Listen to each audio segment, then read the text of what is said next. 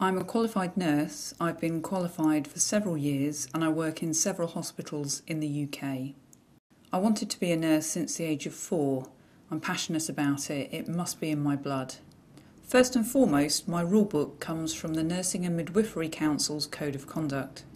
My main frustration as a nurse in practice is that the system in which I work often contradicts this code. Managers force nurses to put targets before morals and the needs of our managers before those of our patients. The following accounts come from a series of records I've made during my nursing career. Mainly I made them for my own learning and development, but also as a way to communicate to managers any concerns that I had on the shop floor. Hopefully, it will help to improve NHS care for everybody.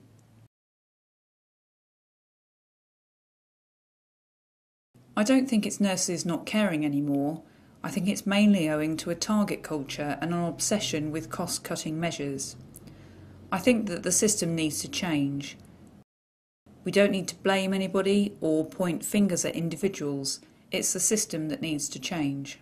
In these accounts, confidentiality has been maintained by altering certain details so that individual patients and staff cannot be identified. The accounts do not relate to one particular ward, emergency department or hospital trust. All events have been appropriately reported within the hospitals and to the CQC where necessary. One of the matrons came to the ward and told us that in 2 hours there was going to be an infection control audit, which meant that senior managers were going to come to the ward and check that it was as clean as it should be. She sent one of the healthcare assistants into the sluice to clean all the commodes in preparation. When they arrived on the ward, the nurse in charge was told to stop her drugs round and to show the managers around the ward. At the end of the audit, one of the senior managers said to the nurse in charge, "Did you polish those commodes clean?" And the nurse said, "No, but I got one of the healthcares to before you arrived." And they both laughed as the managers left the ward. The impact on patients is that they didn't receive their medications on time because the sister was told to do something else instead. So her priority was to show the managers around the ward, not giving the patients their pain relief. After witnessing this, I made a record in my notes as an example of how managers do not understand what ward life is like for the nurses and how they openly and blatantly ignore problems that may exist just to achieve a target. I felt shocked at the nurse in charge that she was so easily diverted away from what she should be doing just because managers were present. And I was also amazed at how openly they admitted the whole infection control audit had been a farce because we'd prepared for their arrival. The incident highlights how managers force us to put their needs before those of our patients. This incident relates to an emergency department and the 4-hour target. The 4-hour target is something that was instigated by the government to ensure that patients are either discharged home or admitted to a ward within 4 hours of attending an accident in an emergency department. If a patient stays in the department for longer than 4 hours, this is considered a breach. This particular shift was very busy. Patients were queuing in the corridors waiting to see a nurse. The nurse in charge was getting more and more stressed because they were unable to get patients out of the department within the 4-hour window. Their attention was completely turned to getting patients out of the department. As a result, for us shop floor nurses, the task became even harder and the department seemed to be dangerous. For example, I had a gentleman who arrived in one of my cubicles. He had cardiac chest pain, so he was at risk of maybe having had a heart attack.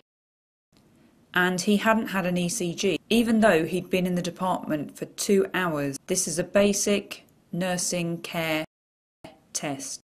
Another example of how dangerous the department had become was the fact that I overheard a charge nurse tell an old lady on a trolley with a broken leg that she couldn't have any more pain relief as she'd already had some.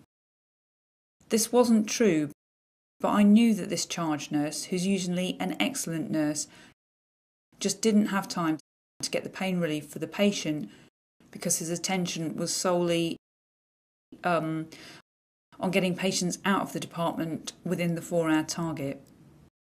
Well, firstly, I'd like to point out that I went to the old lady with the broken leg and I gave her pain relief, even though that was unsubordinate to my seniors.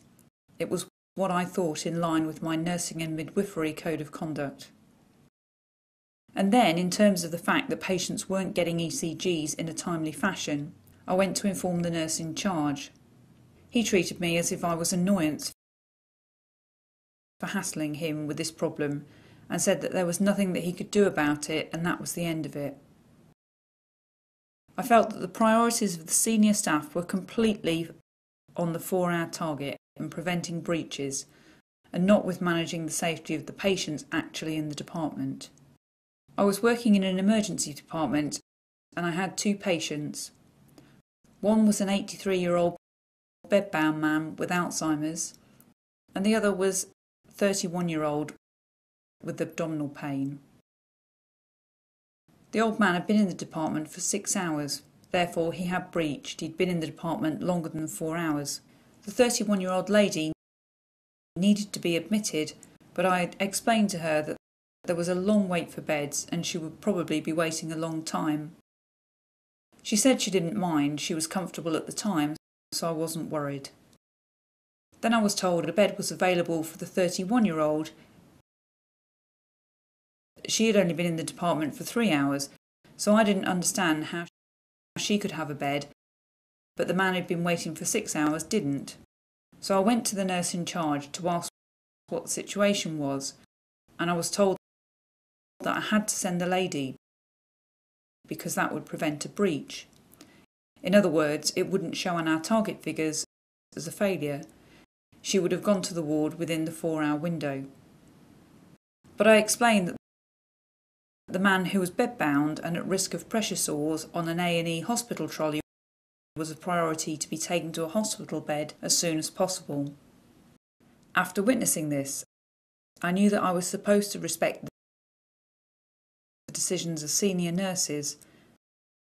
However, I also knew what I was being asked to do wasn't in line with my nursing and midwifery code of conduct, which is always to put the care of your patients first.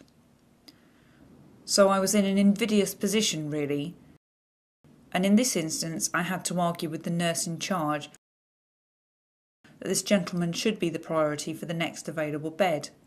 And luckily, the nurse listened and the man went to the ward soon after.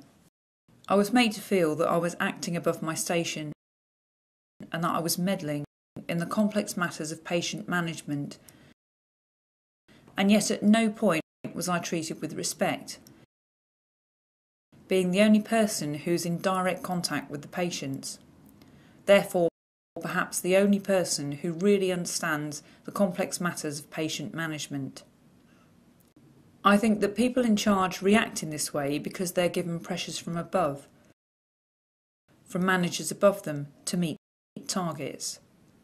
And they know that us frontline nurses don't have the same pressure. In fact, our pressure comes from our patients and the nursing and midwifery code of conduct. So there's a disconnect. Our priorities are different and that causes a lack of teamwork and you can't move forward. This made me feel shocked about how unashamed and blatant managers can be about their decision making to put targets before patients. They justify it because they say that if they don't meet their targets, then they'll get fined by the government. So to meet the targets is better for all. But does anyone ever question this? Does anyone ever question the fact that we're fined for not meeting these targets, which seems like a ludicrous system altogether?